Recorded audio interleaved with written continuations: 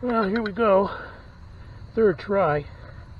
The wind was switching, and of course, I'm still a rookie.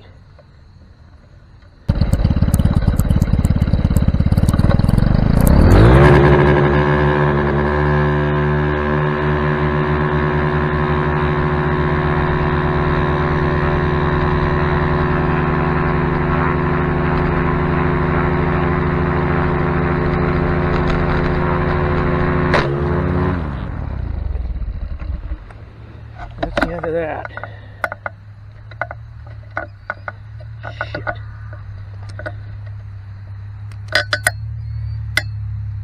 Whack. Well, just chewed up the lines. Don't know why the glider's not coming up. Came up so easy the last time. Alright, well, that's the end of it. See how much this is going to cost. Well, it appears as though I didn't get the glider. I got the net. Ruined a prop. This is getting to be an expensive sport.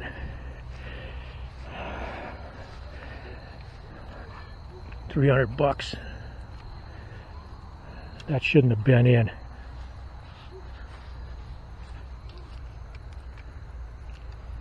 That shouldn't bend. Must have bent just enough. It caught the net. Alright, I got to get clean.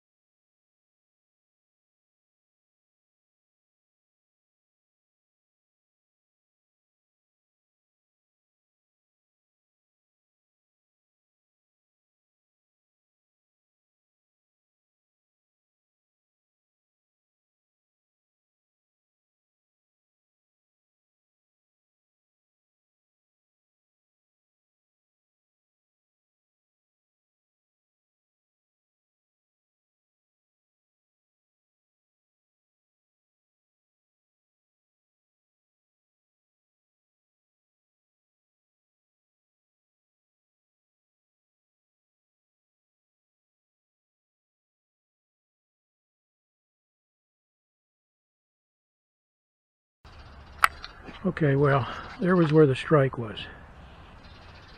Now, how this gets to there. Yeah, how? Okay, to give some perspective on that. I've stood on it and I've bent it.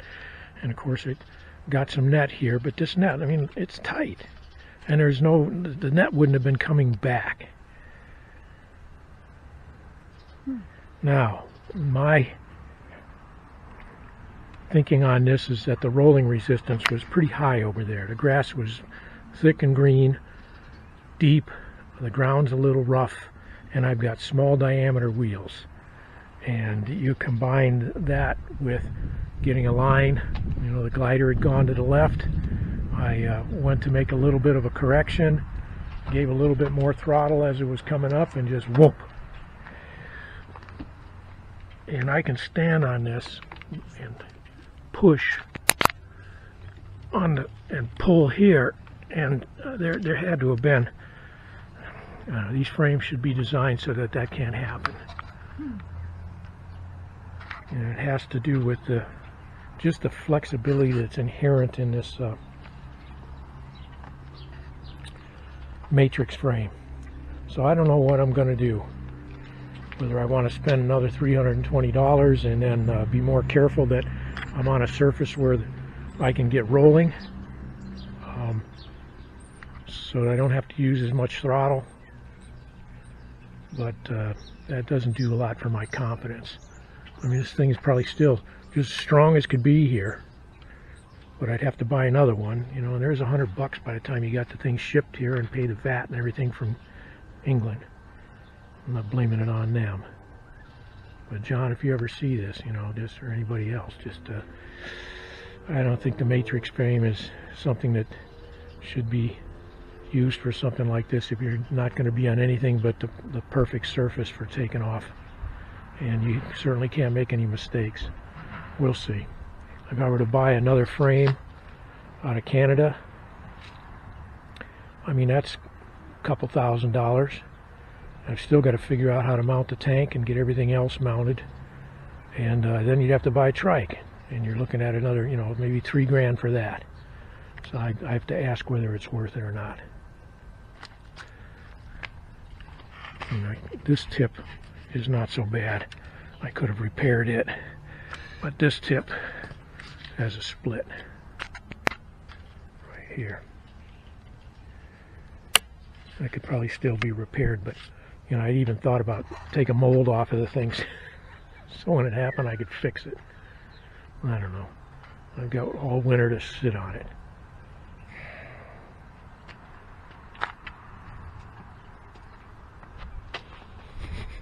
Mamma Mia is trying to stay out of the picture.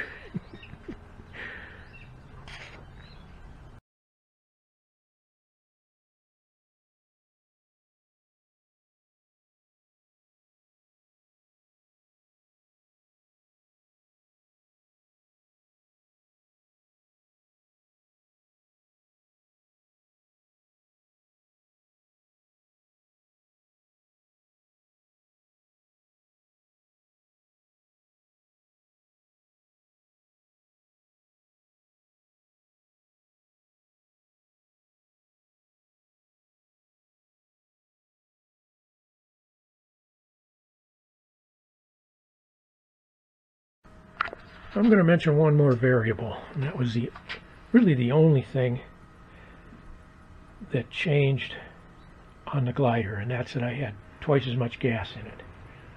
3 times as much. Instead of 1.5 liters, I had 5 liters, 5.5, approaching 6 the first time I ate a prop.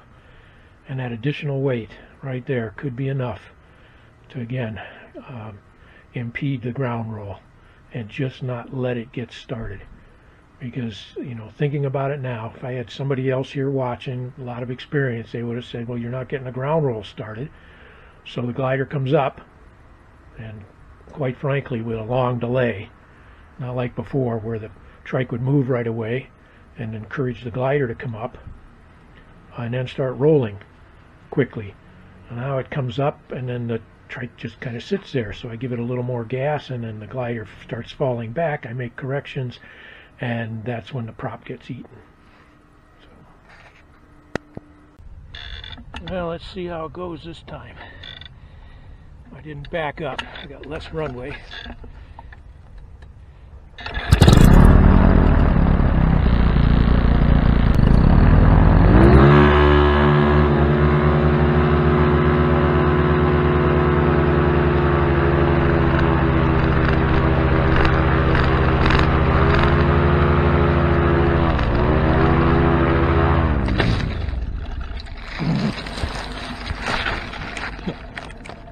Stop.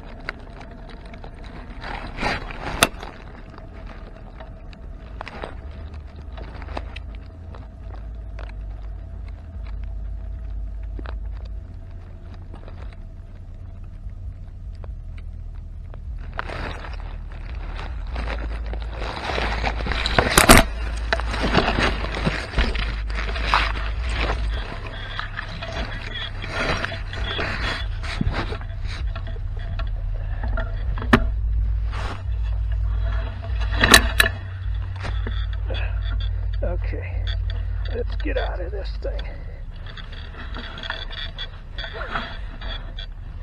Hope we didn't wreck anything. Well, I tried to correct that.